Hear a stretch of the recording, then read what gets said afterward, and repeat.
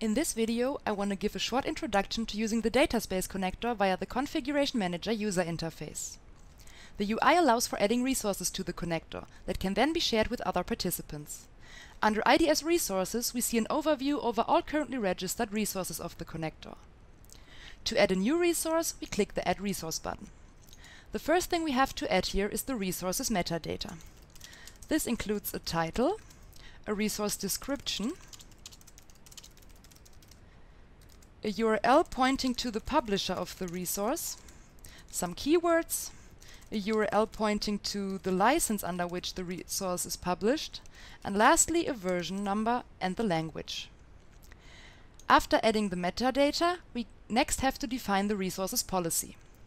From a drop-down menu, we can choose the desired policy type.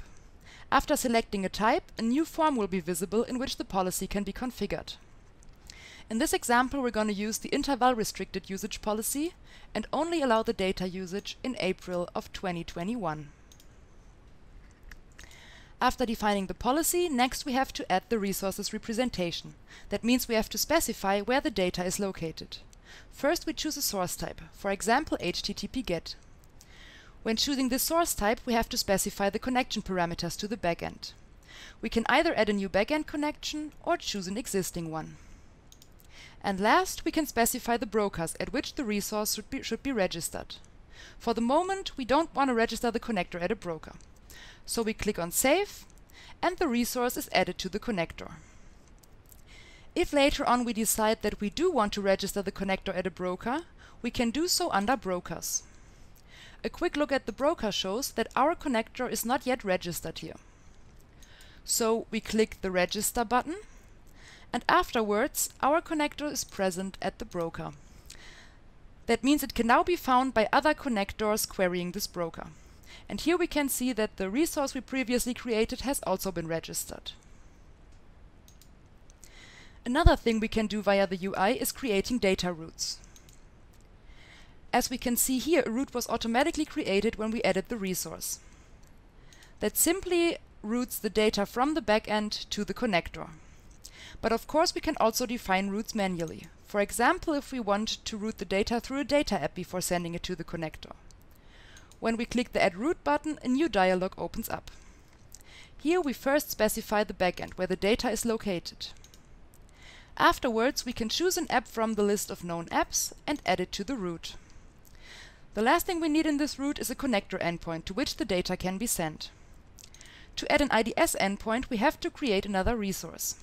Here we follow the same steps we followed previously.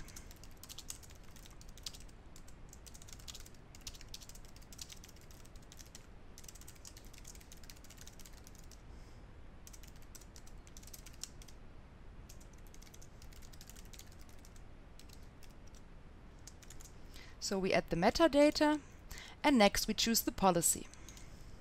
As we already defined a backend connection in the route, we now only have to choose a source type for the representation.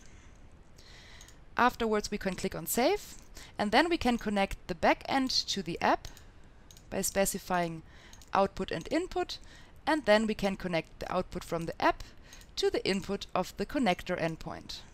So now our route is finished, and when clicking on Save, it will be persisted. Now our new route has been added here as well. The last thing I want to show you is the Settings page.